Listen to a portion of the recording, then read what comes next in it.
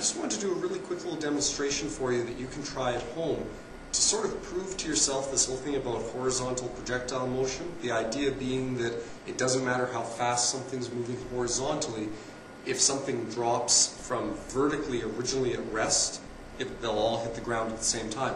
It's something that I know it doesn't seem to make sense, that if you drop a football while throwing a football exactly horizontally, that they would both hit the ground at the same time.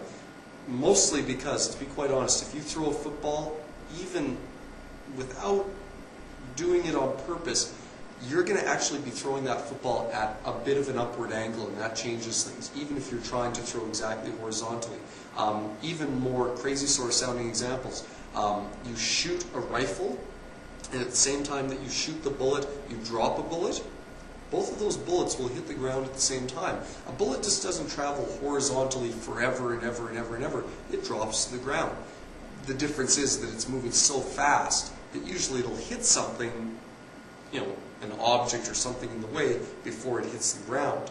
So usually we don't think of that. But an example of a quick way that you can kind of show this to yourself is get a business card, just any old business card, and fold it, first of all, in half.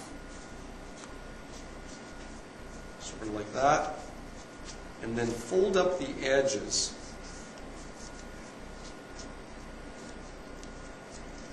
until you've got something that looks like this. Okay? I've just got it folded so that it's got a couple of little sides sticking out. Okay? Now I'm going to put onto this a couple of coins. Pennies, dimes, whatever. Works better usually with lighter coins because they're easier to flick, but you could use loonies, I guess, if you can afford them. Now what you do is you've got these set up so that the two coins are right flat on the card and touching, whoops, so I dropped one. I'm back. Right on the edges there.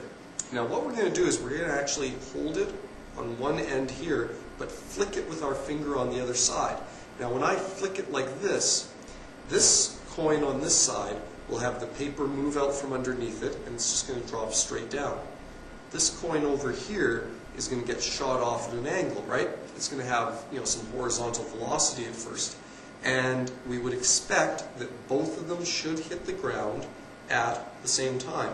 Now, it might be a little bit hard for you to see it when you do it, but mostly you just listen for the sound of it, and you should hear both of them hitting the ground at the same time. So don't do it on carpet, it won't work as well. Try to do it on lino or something like that. But let's try it and see how well this works for me. Yeah, they hit the ground at the same time. One of them was bouncing against a garbage can over there also, but they both hit at the same time. Okay? Don't expect it to be perfect because usually if you even just wiggle it a little bit, one of the coins might hang onto the card for a second.